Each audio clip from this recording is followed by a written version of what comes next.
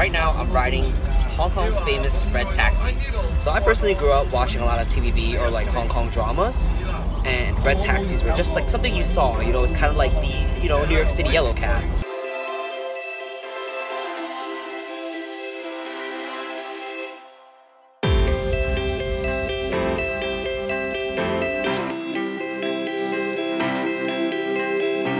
Alright, so right now I'm walking through the streets of Hong Kong and we're headed to Tim Ho Wan, or Dim Ho Wan. It's supposed to be a very famous Michelin-starred dim sum restaurant, and my parents aren't super convinced that's going to be good, but a lot of my friends have recommended it, so I'm going to go try it out. And you can actually see my family behind me all just following me, they don't know where to go. So, right now we're at Tim Ho Wan, the world's cheapest Michelin-star restaurant, and what they're known for is their dim sum and their flaky pork buns.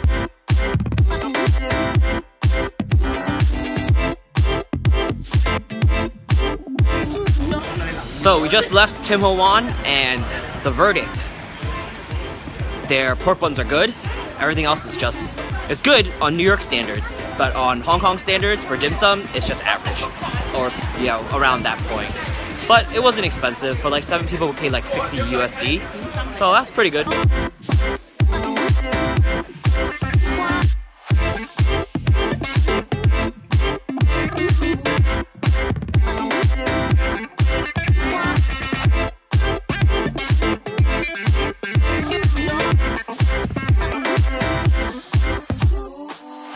Alright, so now we're on our way from Hong Kong. We're heading to my village. It's called Enping, or you know, it's Yunping.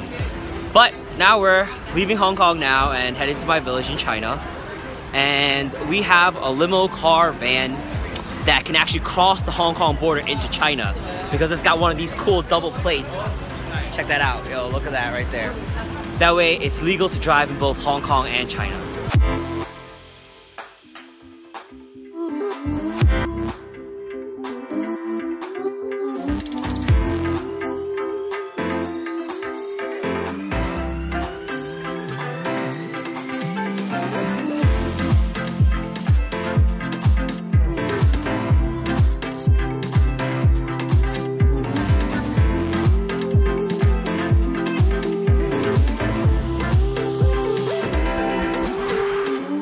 Here we have the bathroom, you know, pretty nice bathroom, shower, an actual toilet, and you might think it's weird for me saying that, but in China, sometimes having an actual toilet is a very big luxury.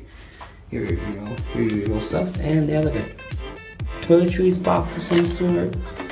Also, you get toothbrush, shaving stuff, comb, shower cap, mani kit, etc., etc.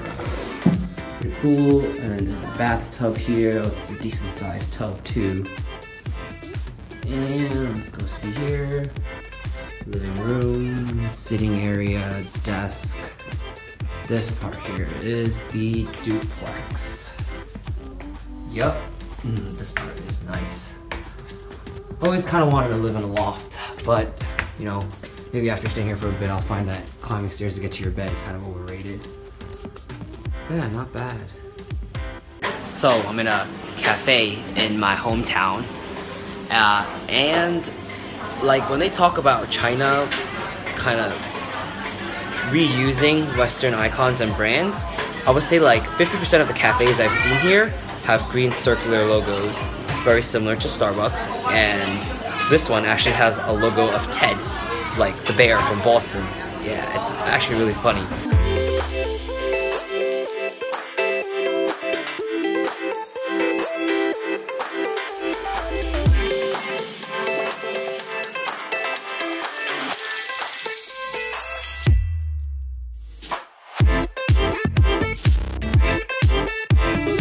Alright, so we've actually made it back to my dad's village. So this is the place where my dad grew up.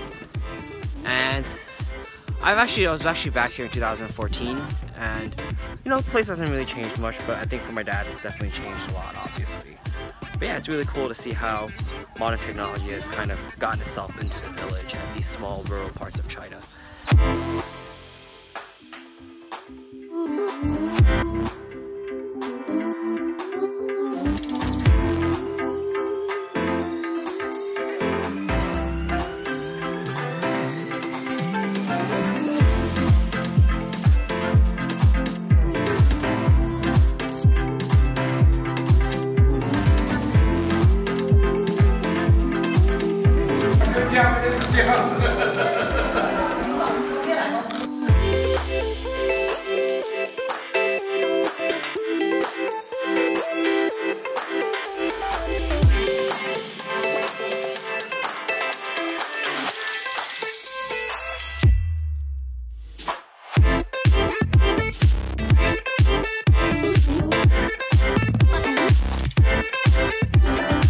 So right now it's about 8 a.m. and just woke up in Taishan, and what a way to start the morning. I'm gonna go soak in some natural hot springs, or water trickled from natural hot springs, but all the same.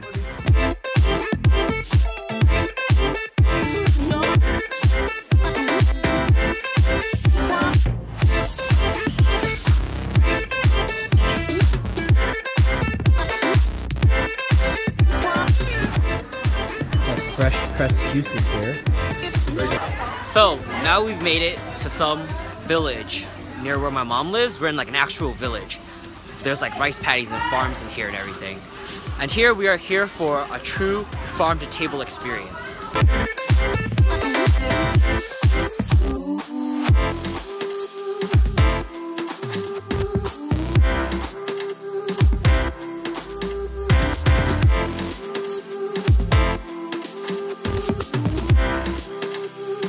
So we're done with dinner, and dinner was good. The food was definitely very fresh, and especially the seafood.